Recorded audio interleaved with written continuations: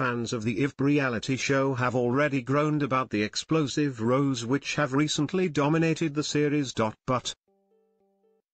Last night's episode just might be the final straw. TOWIE fans have called for the removal of John Clark after his aggressive behaviour became too much to watch. Chloe Sims, 35, called out the Love Island 2015 star for his inappropriate behaviour towards her. TOWIE's John Clark, who argued with Amber Turner,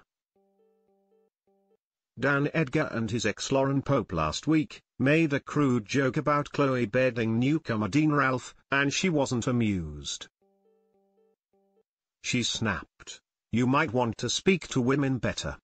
You disappointed me massively. I said bye to you. You made a disgusting comment about it.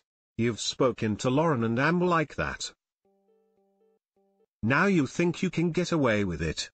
It's the most degrading way to say, go and F that girl. I have always been nice to you."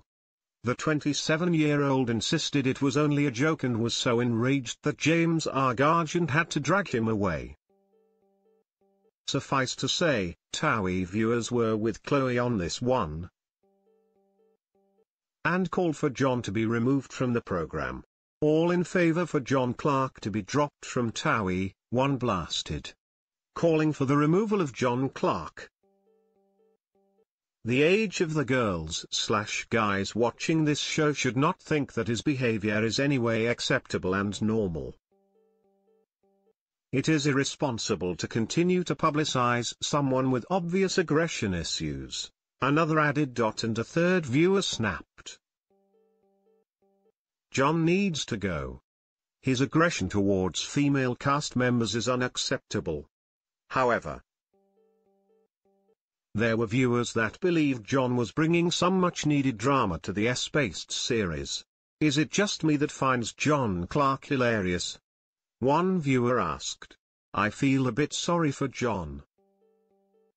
Everyone is jumping on the I hate John bandwagon," another tweeted. And a third added in his defense, "I'm not sure how Chloe can diss John for speaking like he does and then do it too. Sadly,